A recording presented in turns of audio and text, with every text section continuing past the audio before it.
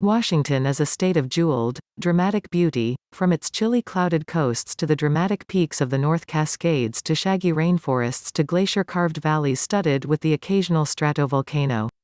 One of the best ways to see Washington's emerald beauty is to get out there on foot and hike its national and state parks, municipal trails, and towering mountains. If you're wondering where to begin, however, don't worry, these are Washington's bucket list hikes. 1. The enchantments encompass the best of the Alpine Lakes wilderness, full of eye-popping teal lakes, jagged peaks and rock formations out of Norse myths or high fantasy, and glacier-carved meadows. It's no wonder this pocket has become one of the most coveted hikes in Washington, accessible only if you're up for a seriously long, intense day hike, or if you're lucky enough to win the lottery that dispenses a limited number of backcountry permits. All visitors to the enchantments must obtain a permit during the peak season from May 15 through October 31, whether you're undertaking a day hike or a backpacking trip. The rare hiker who can manage 18 miles with almost 5,000 feet of elevation gain in a single day can traverse the whole enchantments. That said, you might find it more reasonable to break up portions of the enchantments into more manageable day hikes, like the 9-mile stretch to Kolchak Lake on the Stewart Lake Trail, which clocks just 2,283 feet of elevation gain. Backpackers can take their time wandering from cirque to cirque, puffing up the aptly named Asgard Pass, a reference to the works of J.R.R. Tolkien, and adding in additional day hikes like the trail up Dragontail Peak. 2. The Hoh River Trail, a well-used route into the wide, glacier-carved Hoh River Valley. This path is also the principal means of access to Mount Olympus. Beginning at the Visitor Center, at the end of the Upper Hoh Road, the trail follows an easy grade for 12 miles through moss-drenched temperate rainforest, and day hikers can use it as a pleasant out-and-back excursion. Beyond this, the path climbs to the flower-scattered paradise of Glacier Meadows, perched at 4,300 feet. 3. Mount Rainier's textbook long-distance hike is the 93-mile Wonderland Trail, which completely circumnavigates the mountain with a cumulative elevation gain of 21,400 feet. Longmire is its most popular starting point, with the majority of hikers tackling the route over 10 to 12 days in a clockwise direction in July or August. There are 18 backcountry campsites en route. For a shorter hike from Longmire, you can test your mettle on the precipitous Eagle Peak Trail, a steep 7.2-mile out-and-back hike. A more laid-back look at some old-growth forest and pastoral meadows is available on the signposted Trail of the Shadows Loop, a 0.8-mile trail that begins across the road from the museum and is wheelchair-accessible for the first 0.4 miles. Starting off Highway 123 just north of the Ohanapecosh Visitor Center, the Grove of the Patriarchs as 1.5-mile trail is one of Mount Rainier National Park's most popular short hikes and explores a small island, the Grove, in the middle of the Ohanapecosh River, replete with soaring Douglas fir, cedar and hemlock trees, some of which are over 1,000 years old. 4. Paradise, situated at 5,400 feet, has a much shorter hiking season than Longmire. Snow can persist into late June, but its wildflower pastiche, which includes avalanche lilies, western anemones, lupins, mountain bog gentians and paintbrushes, makes the experience spectacular. The Paradise area is crisscrossed with trails of all types and standards, some good for a short stroll, with the kids, others the realm of more strenuous hikers. To get a close-up of the Nisqually Glacier, follow the 1.2-mile Nisqually Vista Trail. For something more substantial, hike the 5-mile Skyline Trail. Intrepid day hikers can continue up the mountain from Panorama Point via the Pebble Creek Trail to the permanent snowfield track that leads to Camp Muir, the main overnight bivouac spot for climbing parties. At 10,000 feet, this hike is not to be undertaken lightly. Take sufficient clothing, and load up with a good supply of food and water. 5. Sole Duck River, the 14-mile road that leads off US 101 into the heart of Olympic National Park along the headwaters of the Sole Duck River, is worth a spin for great day hikes, a dip in a natural spa and a glimpse of the Olympic rainforest. The trees along the roadside become taller and more majestic the moment you enter the park. The road ends 1.5 miles past Sole Duck Hot Springs Resort, and this is where most of the trails start. The most popular hike is the 0.75-mile Sole Duck Falls Trail, where the river plummets 40 feet into a narrow gorge. However, you can lengthen this hike by setting out from the Sol Duck Hot Springs Resort along the Lover's Lane Trail and using the Campground Trail on the return to make a loop. Other more strenuous hikes cross the bridge at the falls and climb the Deer Lake Trail along Canyon Creek. This sometimes steep, 8-mile round-trip trail reaches the tree-rimmed lake, then joins the High Divide Trail before trekking back via the Seven Lakes Basin, a popular overnight destination. Another good leg stretcher is the 2.5-mile Mink Lake Trail, departing from the resort. The marshy lake is noted for its birdwatching and wildlife viewing. 6. Mount St. Helens. In addition to climbing to the summit, there are plenty of other hikes on and around Mount St. Helens. Ask a ranger at Silver Lake Visitor Center to direct you to the best trail for the weather and the distance you want to tackle. They'll also provide basic trail maps, but you should always carry a detailed topo map as well. Suggested hikes include a circumnavigation of Coldwater Lake on the 9-mile Lakes Trail, Coldwater Trail, hikes 211 and 230, through an area of forest blow-down and developing shrubs. With 2,500 feet of ascent, the trail is graded, difficult, and the Truman Trail, hike 207, named after Harry Truman, not the president, who perished in the eruption, leading from the Windy Ridge viewpoint through pumice fields and wildflower fields for 5.7 miles. The 2.5-mile Hummocks Trail, hike 229, is a good choice when the upper areas haven't yet opened for summer. It loops around mounds of volcanic debris, called hummocks, as well as along the Toutle River for spectacular views of the mountain.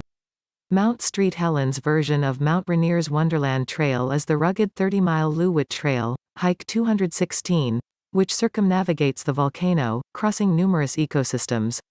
Winter storms can affect trail quality here, so inquire at Silver Lake Visitor Center before setting out. 7. The Enchanted Valley Trail. The Lake Quinault area's hiking highlight is this photogenic trail, which climbs for 13 miles beyond the Graves Creek Ranger Station, at the end of South Shore Road, up to a large meadow, a former glacial lake bed, crisscrossed by streams and springs, and resplendent with wildflowers and thickets of alders. To the north rise sheer cliff faces and peaks craning 2,000 feet from the valley floor. During spring snowmelt, the 3-mile precipice is drizzled by thousands of small waterfalls. After the late June snowmelt, it is possible to lengthen this hike by continuing over 4,464 feet Anderson Pass, 19 miles from Graves Creek, and descending to the Dosewallips Trailhead on the park's eastern side. 8. Wenatchee and Kashmir. Best known for mountain biking, Wenatchee and neighboring Kashmir have a lot to offer hikers too. In Wenatchee, the go-to trail is Saddle Rock, a 2.5-mile trail with 900 feet of elevation gain that offers fantastic views of the surrounding town, not to mention the dramatic rock formation for which the park and trail are named. Just a short drive away, Nahaham Canyon is carpeted with bright yellow balsam root in the spring, and the trail that winds up to a radio tower atop of the hills overlooking Kashmir and, further southeast, West Wenatchee, is easy enough for moderate hikers to take in the panoramic views. In April, the valleys you see from above are painted in sharp contrasts of blue shadow, green leaves, and the white blossoms of central Washington's apple orchards. On a clear day, you can even see the jagged points of the enchantments to the west. 9. Staircase. The trail system in the Staircase part of Olympic National Park follows the drainage of the North Fork Skokomish River, which is flanked by some of the most rugged peaks in the Olympics. The principal long-distance path is the North Fork Skokomish Trail, which leads up this heavily forested valley, eventually crossing into the Duckabush River Valley to intercept other trans-park trail systems. Ambitious day hikers might consider following this trail 3.7 miles to the Flapjack Lakes Trail, an easy 4-mile climb up to several small lakes that shimmer beneath the crags of the Sawtooth Peaks. A popular short hike follows the south bank of the North Fork Skokomish River through lush old-growth forest along the Staircase Rapids Loop Trail. Continue up the trail a short distance to the Rapids Bridge, which crosses over to the North Fork Skokomish Trail and makes for a nice 2-mile loop. 10. Mount Baker. The Interpretive Artist Ridge Trail is an easy 1-mile loop through heather and berry fields with the craggy peaks of Mount Baker and Mount Shuxant scowling in the background. Another option is the 0.5-mile Fire and Ice Trail, adjacent to the Heather Meadows Visitor Center, which explores a valley punctuated by undersized mountain hemlock. The 7.5-mile Chain Lakes Loop starts at the Artist Point parking lot before dropping down to pass a half-dozen icy lakes surrounded by huckleberry meadows. Many of Mount Baker's best trails start lower down on Highway 542 from a series of unpaved forest roads. The 7.4-mile Out and Back Heliotrope Ridge Trail begins 8 miles south on unpaved USFS Road 39, 1 mile east of Glacier, and takes hikers from thick old-growth forest to flower-filled meadows and, ultimately, a breathtaking Coleman Glacier overlook. At the 2-mile point, the path for the Coleman Glacier ascent of Mount Baker branches to the left. The 11-mile Out and Back Skyline Divide Trail is another spellbinding stroll through forests and meadows on the edge of the Mount Baker Wilderness, with eye-to-eye views of the main mountain and countless other more distant peaks. Access is via USFS Road 37, which branches southeast off USFS Road 39 immediately after Highway 542 and runs for 12 miles to the trailhead. Access to North Cascades National Park and an abundance of multi-day backcountry hikes is via Hannigan Pass, a 5-mile hike from the Hannigan Campground and trailhead at the end of USFS Road 32, which branches east at a sharp bend in Highway 542. Walk in through a beautiful roadless valley. The American Alpine Institute offers a huge range of private tours, skills courses and expeditions, including guided 3-day novice climbs up Mount Baker from $795, May to September. They fill up fast, so reserve well in advance. Its next-door gear shop sells and rents outdoor equipment, 10 a.m. to 6 p.m. Monday to Friday, 8 a.m. to 2 p.m. on Saturday. 11. The Sourdough Ridge Trail. This 1-mile ridge climb heads from the north side of the Sunrise parking area on the park's eastern side and takes you out into pristine subalpine meadows for stunning views over Washington's volcanic giants, namely, Mount Rainier, Mount Baker, Glacier Peak and Mount Adams. 12. Ozette. The Hoko-Ozette Road leaves Highway 112 about 3 miles west of CQ and proceeds 21 miles to Lake Ozette Ranger Station, on Lake Ozette. There is no village here but, from the ranger station, 2 boardwalk trails lead out to beaches at Cape Oliva and Sandpoint. The 3.3-mile Cape Oliva Trail leads north to the westernmost point of land in the continental U.S. and is the site of the ancient Makah village, where archaeologists unearthed 55,000 artifacts, many of which are on display at the Makah Museum in Nia Bay. The southern Sandpoint Trail from Lake Ozette Ranger Station leads 3 miles to beaches below a low bluff. Whale watchers often come here in the migration season. The 2 shorter Ozette trails can easily be linked as a long-day hike by walking the 3 miles between Cape Oliva and Sandpoint along the beach, beware of the tides, or overland, but note that the trail is brushy and primitive. The high point of this hike is Wedding Rocks, the most significant group of petroglyphs on the Olympic Peninsula. Approximately a mile south of Cape Oliva, the small outcropping contains carvings of whales, a European square rigger and fertility figures.